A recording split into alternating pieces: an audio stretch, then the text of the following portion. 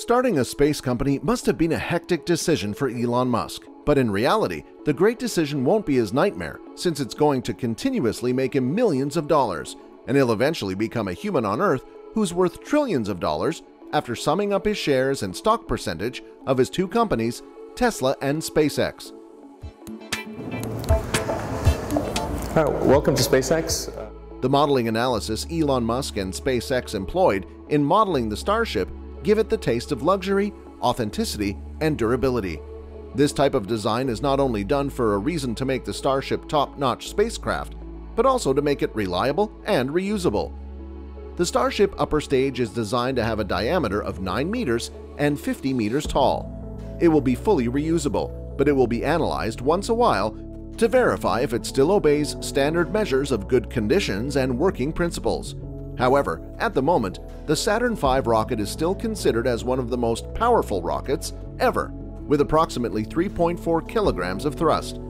But even with this magnitude of thrust power, the Starship with 24 engines will be more powerful than the Saturn V rocket.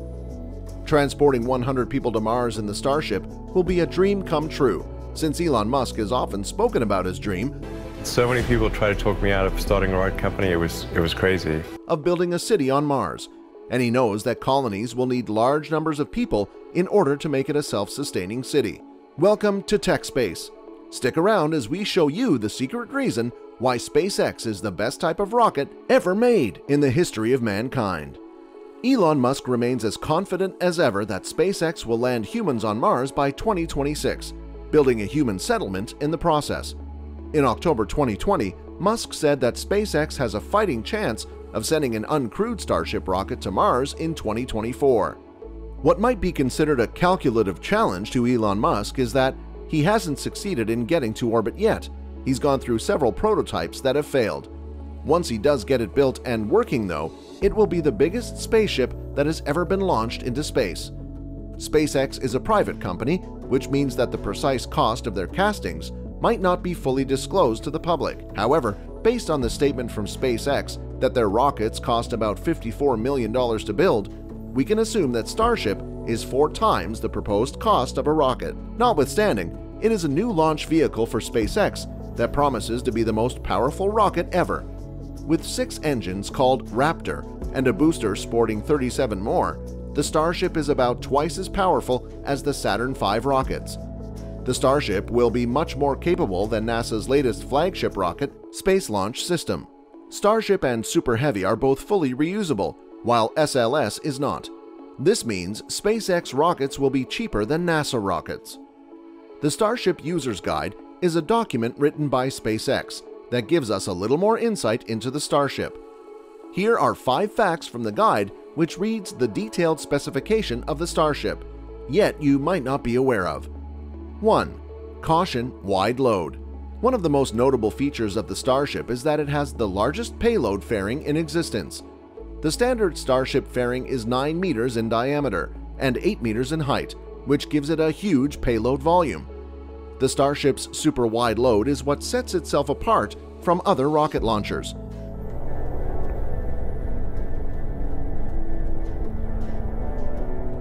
It can carry entire space systems, such as satellites and space stations, into orbit without having to take them apart and send them up in pieces. 2. Max headroom. New features mean more versatility for the Starship spacecraft. The extended payload volume will allow you to carry oddly shaped payloads and multiple large telecom satellites in one go. 3. Fragile. Handle with care. Rocket launchers are carefully designed so that they can accelerate a payload at different levels of g-forces. This is a measure of acceleration due to gravity. SpaceX is designing their rockets in a way that accommodates different payloads with differing requirements. For instance, the Super Heavy and Starship engines can be throttled to maintain launch vehicle limits, while still satisfying the needs of a payload.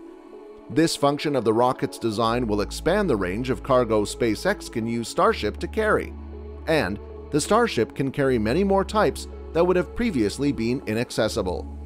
4. No more dumped fairings. Rocket fairings provide protection for their payloads and are made of 2 hinged halves. These halves open up when the rocket is in space, releasing the payload. Once the spacecraft has been released, the fairing tumbles in Earth's atmosphere. Although SpaceX's rockets are similar to Falcon 9 and Falcon Heavy, the company has been working to recover its fairings by parachuting them back to Earth and capturing them in large nets. Starship is different from other rockets because it has an openable, closable clamshell fairing door that will protect the payload. This means that it will be able to deploy the payload more effectively and safely than any other rocket in history. When clamshell fairing door is opened, and the payload adapter and payload are tilted at an angle in preparation for separation, the payload is then separated using the mission-unique payload adapter, after which the fairing door then closes again.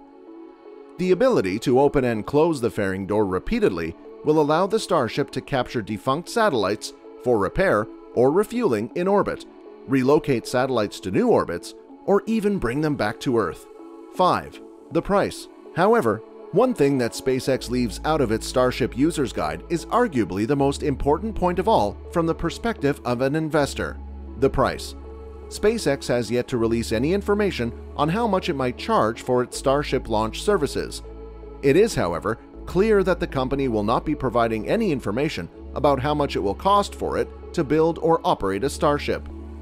Until we know the details of Starship's production and price point, it will be hard to say how much SpaceX will profit from their new venture. But guess the price will be soon released, so subscribe to this channel and click on the notification bell to quickly get updated on the newest amount SpaceX will set as their launch price to the space or Mars. Given what we know now about Starship from the company's Starship User's Guide, we think it's safe to say that if SpaceX puts their deal on the right track, it's going to be a very hard company to compete with. Humanity's best chance of reaching Mars is currently the private enterprise Starship, which has no competition among other private companies or government space agencies. And SpaceX hopes to achieve crewed missions to Mars before the end of the decade. Elon Musk's ambitious timeline involves building up to 100 Starships every year, which will be capable of carrying up to 100 people. By 2050, it will be possible to have established a self-sustaining colony on Mars, thus ensuring that humans are finally multi-planetary species. While it might also sound weird that SpaceX chose to use the stainless steel metal as Starship's primary building material, considering its weight-to-strength ratio is less than desirable. Although stainless steel has a lower weight-to-strength ratio, but its corrosion resistance and durability make it the perfect choice for a rocket that will be traveling to other planets. And it is well known for its ability to withstand both high and low temperatures. And as it turns out, this can be attributed to the fact that stainless steel has a particular tolerance for temperature variances that many other materials simply can't compete with. Aluminum is a cheaper and lighter material also than steel, but why isn't it used as a popular choice for manufacturers of rockets? However, the answer to this question is actually fairly simple. Aluminum has a higher temperature tolerance than steel. Again, the Starship is the first ever spaceship to be entirely powered by renewable energy. The whole idea behind this project is to be an interplanetary vehicle, and that means it will be subjected to both freezing and scorching temperatures as it ascends and descends, that is, changing the condition of its surroundings. Starship will be entering Mars's incredibly thin atmosphere in such a way that the heat generated from drag will slow it down as it falls. Stainless steel, however, cannot withstand this much heat and will be burned up, so the company is looking for a better off option for the material that will land the Starship on Mars without explosion. And while the research is still ongoing, to fight back against the heat, SpaceX is developing a liquid methane pump underneath the Starship's surface. It's like how humans sweat in the heat. The pump will create an immense amount of coolant within the time that it will land and cool down. In your own opinion, do you think the Starship is actually the best spaceship ever made in history? Please do well to share your thoughts in the comment section below. Until next time, please like, share, and subscribe. And while you're still around, why don't you click on one of those flashing videos on the screen for more content?